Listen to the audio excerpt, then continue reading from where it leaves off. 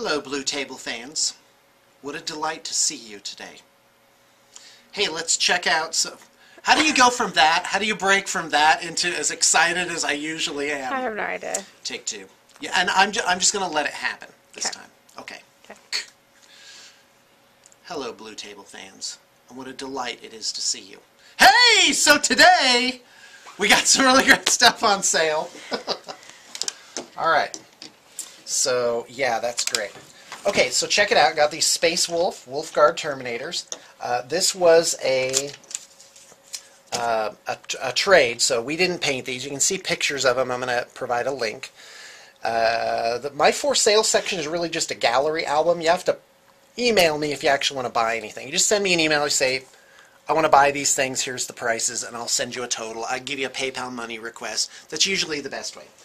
Oh, this is really super neat. This is a Lilith Hesperax that has been converted into a Wood Elf Lord, and she's pretty awesome. Then I have these things. I have a unit of Terminators. Here's just a few of them, and they're painted in this absolutely ghastly fluorescent green color. Isn't it offensive to the eyes? I like it. Oh, okay, Yeah. Shannon likes it. Yeah. So there you go. Maybe there's something to it. Have a Dreadnought, same. So, you know, the price is right, folks. What do you want from me? And then, if you actually look in here, I have 32 Glade Guard and 6 Glade Riders as a, like a Wood Elf scouting party. And these guys have had some conversion work done to them. They were supposed to be Wild Riders, and they actually could be Wild Riders just as well. They have, for their spears, they have the glaives from Dark Eldar Hellions, which is a neat feature, and their horses have been given like little green headdress things. So that's new stuff on the for sale section, so check it out. Hey, welcome to Gately's Shop O Orcs. So check it out. This is the Studio Orc Army that we're putting together for scenario games for Valhalla. Valhalla! I'm still working on my falsetto. So let's eat dessert first and check out this Liftadroppa. This is from Forge World. And when you buy the Forge World piece, you get this part here, basically. And it's supposed to convert onto a battle wagon. Now this interesting story, actually, no, it's not an interesting story. It's just a story. This was going to be part of the Orcs terrain, where they were supposedly manufacturing a battle wagon. And the two pilots up here were going to be just like two orcs that were like welding something on or whatever. But it looks like they're cloistered around controls, and that's what we decided to run with. But the problem is, when I put this in, this thing seemed awfully empty, so I created a second piece. This right here, this is the Forge World piece that comes with this, and we magnetize that, and that so it would spin, and then this is magnetized to go in the battle wagon. So this is what it looks like, just bare. So the problem is the major part of it was just blank. So I made this really great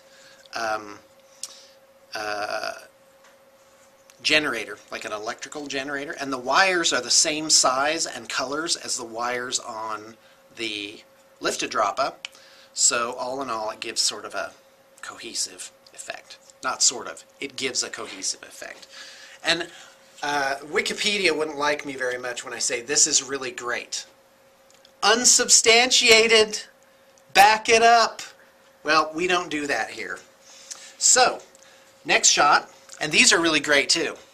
These are homebrew Scorches, and let me tell you how we made them. We took a Deffkopta from Assault on Blackreach, and they basically we cut off all the extraneous pieces, put a barrel on the back. We used lots of different bits, put some tires on it, and Scorches on the front. So there's one. There's two. This is probably my favorite one with this little, this is the Orcs version of a window, is metal bars welded onto the front in intervals. And then this is sort of a trike / choppa thing. So I'm really eager to use these in a game. Mike Dunn is due here any minute. We're going to get started on our bat rep. So going to give these bad girls a spin. And let me just show you a few other things. Here's a Forge World boss on Warbike, which is awesome. See, again. We painted up 13 Burna Boys. Painted up more guys that you could shake a stick at. Actually, you could shake a stick at these. By the time we're done, you won't be able to shake a stick at them. 4 units of knobs, which you've seen. We got Zagstruck all painted up here, along with all the leaders. Hey, Mike. Hey. How are you? Hey, it's Mike. Happiness level up 15%. What's wrong with you? I want 30! 30 or go home. Guy, that really was bad. No, I'm not serious. That's great. All right, so... Oh, battle wagons. Got the 4 battle wagons done, all magnetized. This is my favorite Death Rolla. That's the chainsaw from the Stompa. Got 2 Stompas being worked on downstairs, too. That's pretty exciting. Oh, and here you go, trucks. Enough trucks. I think 9 is probably enough. Change some of them into gun trucks. And then this thing, this is a really nifty conversion, very extensive. It's quite wider than your normal truck. This really could be a gun truck. And so I plan on making more weapons that'll go in the backs of them to make them into something besides trucks, which evidently aren't that good, but in the new Castoral Novum book, they actually made something where the truck, they made a different thing called a Junka or whatever it is, and that's really what the truck should have been. So that might bring these back into competency. So that's all I have to say. And I'll probably edit out all the yelling because nobody likes that. Should I leave it in? Shannon says yes. Shannon always says to leave it in, though, so really, what good is that? It's fine. Hey, so it's like 3 hey-heys for this video. Setting up with Mike Dunn. We are testing out our 9 objectives scenario. I put little colored markers next to them. That's the actual location of the objectives, so 3 inches from this takes it. And pretty much the same as before, except we scattered the objectives out more. We also made it so that it was long board edges. That'll help deploy the 2,000 points of Orcs and Imperial Guard. And so Mike's setting up first, going first. What else was the thing? Oh, only troops can take the objectives. We didn't need to make any special consideration for that. And we did change it up a little bit just for the sake of doing something a little different. So, yeah, look forward to that as a regular type battle report. Alright, bladder levels are optimal. So, Mike Dunn and I are ready to head out on our road trip. Yay! Yep, we're headed up north, and we are scouting a location. Sarah's involved in that too, like you needed to know that. But it's always fun to know the why. So I basically pressed Mike into service, but that helps because at any given time, I have something Mike wants at the studio. He's like, ooh, Space Wolves. I'm like, well, I do need a ride up north. So Mike is my chauffeur tonight. Indentured servant also. Yes, thank you. The devil's always on the lookout for new souls. Alright. We're going to do a little Warhammer chat. So check it out. I went to the gas station to get some snacks. Mike's like, I don't want anything. I'm like, it's my treat. I don't want anything. He's sticking it to me. That's what he's doing. Because last time, I made him pay, and I bought like all this stuff. I forgot about that. Yeah. Oh, so you would have got something then? So here's what I got. Honey roasted cashews. Fiji. So way more healthy than my usual thing. I wonder if this is really better. So, and then 2 Almond Joys. Because Almond Joys have nuts mounds down. And now I know why I bought these. It was a little mental thing.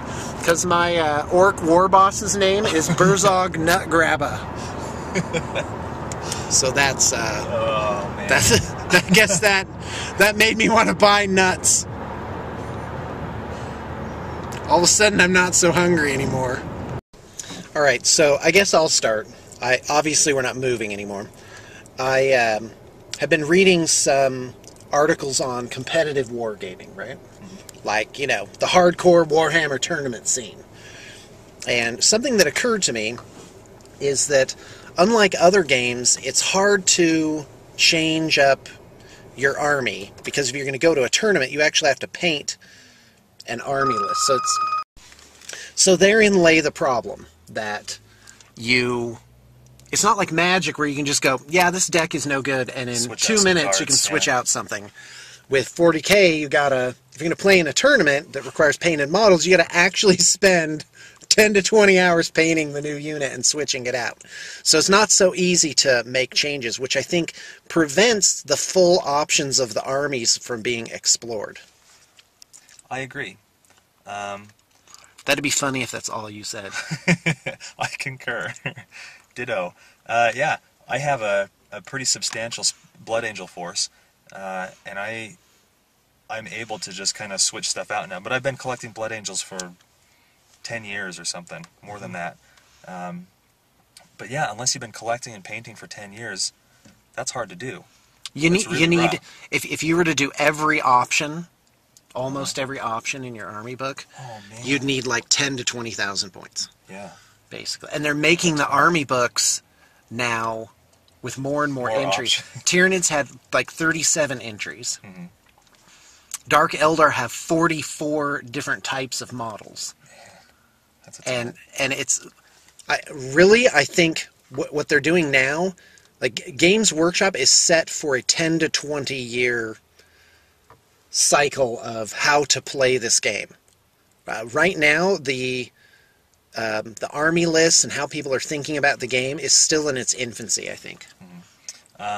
Yeah, along with switching stuff out, I do notice, and it bothers me, that like I have so many Assault Marines, I have so many Terminators, but if I want to give them Melta Bombs, and I didn't do that 8 years ago, I have to go in and find 8 Melta Bombs or whatever and stick them on and paint those little things. Bugs me to do that. Really? Yeah. You Unless don't it's just- magnetized or something. No, you don't just say these guys have Melta Bombs. Well, if I'm playing a regular Well, speak game, up, if it's people. if it's a competitive tournament and it's they what you see is require- what you get, Do you just show the Melta Bombs on the whole unit? yeah. Because I wouldn't show up to. I wouldn't know a 'cause I don't go to with- tournaments. with weird. When's the board last gear. time you went to a tournament? It's been a few years. Yeah. Wow, it's been Yeah. probably, For me, at 3, least 4? 7. It's been a long time. Last time I went to a tournament was in California. I haven't gone to any events in Utah that I know of. We held one at the studio, but I mean, what does that mean? Yeah. Yeah, I used to do Ard Boys, but not anymore. So I've been dropping my trash on the floor of Mike Dunn's car. Oh no, my cell phone fell between the seats. There she is. Fluorescent orange, Sean's new favorite color. And so I'm like, yeah, no, you can turn right here. Yep, that's what they're doing. Oh, please don't abandon us. All right, good. Yeah, we're following somebody. Always a fun adventure, that. And yeah, so I'm like the Borg of trash. You will be trash simulated. We will add your trash stinctiveness to our own. Okay, that's pretty bad. Take your motion sickness pills. You're gonna need them. Anywho, so that's the competitive gaming aspect, and I have to ask myself, of course, where do I fit into all of this? Which is, I play for fun.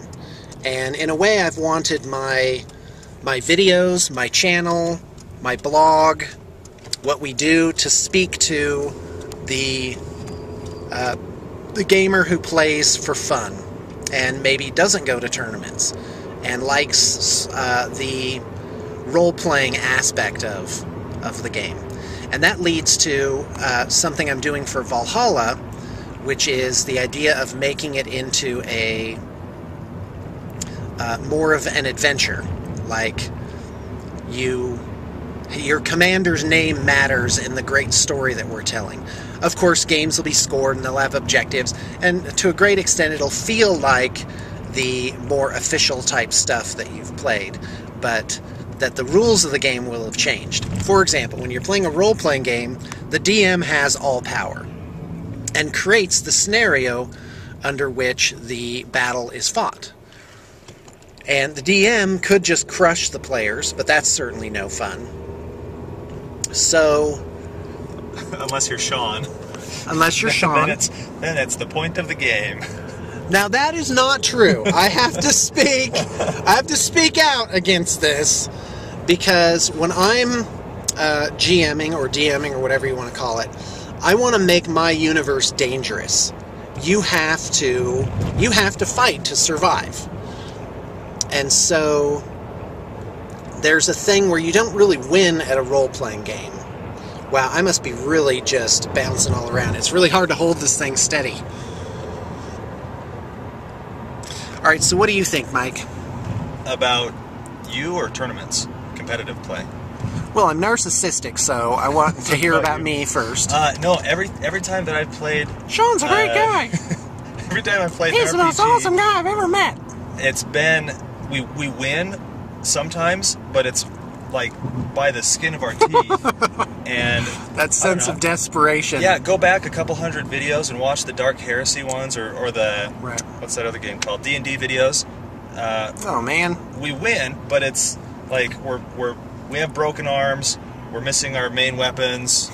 We come out of it with like a shield and a stick, and that's all that we have left. It's a lot of fun. I would Yeah. much rather play a hard fought battle and have it be a battle than just be a cakewalk.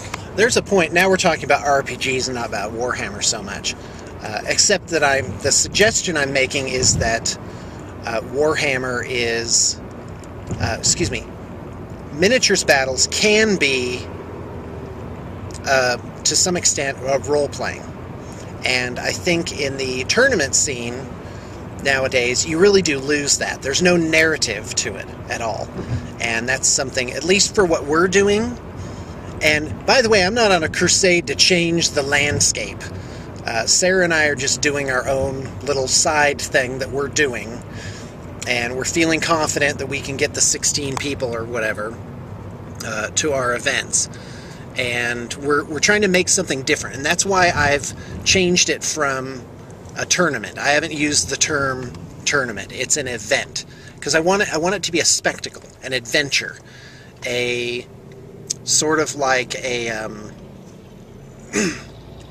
almost, not exactly, but almost with elements of like a role-playing thing.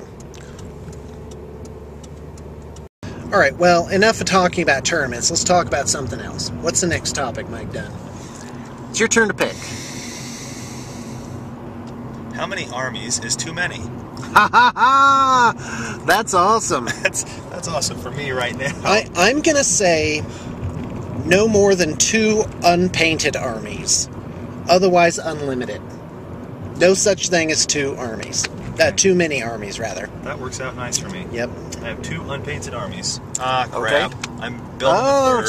What, Space Wolves? Space Wolves is my third unpainted. Wait, so hold on. You have an Imperial Guard army. Imperial Guard. Mostly painted, Yep. right? Looking nice, Well, too. it's done. I have Oh, extras. by the way, Mike is looking for Steel Legion troopers, the old pewter ones, or Yeah. whatever they were. So, contact me via email, bluetablepainting@gmail.com, to, that thing. Okay, go ahead. I have Imperial Guard. I have Blood Angels. Okay, I have... we knew about that. Orcs. Good. I don't have any goblins anymore. I just have orcs. Wait. Orcs for fantasy? For fantasy, yeah. Right, Orcs. okay. I have...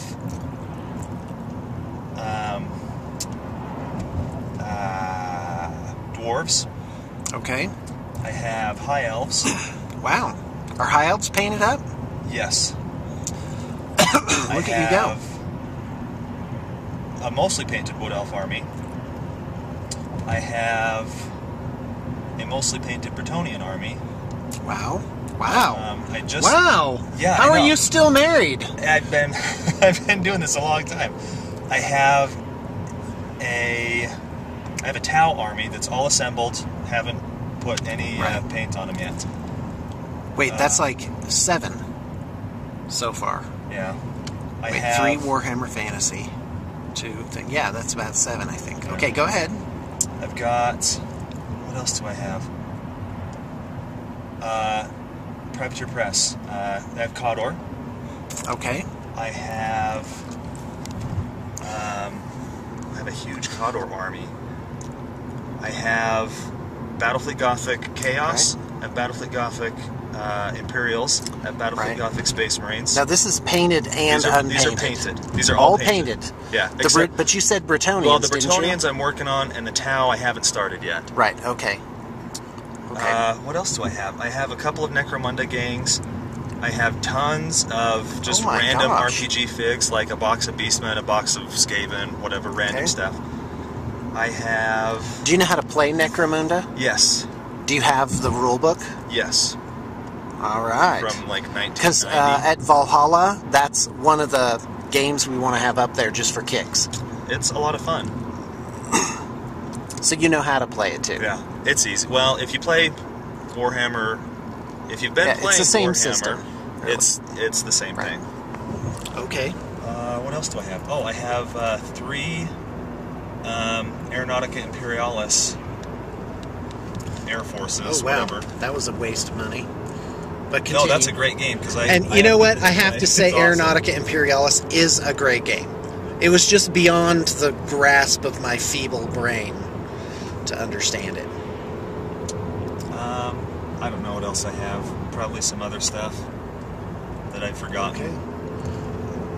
And now starting Space Wolves. Okay.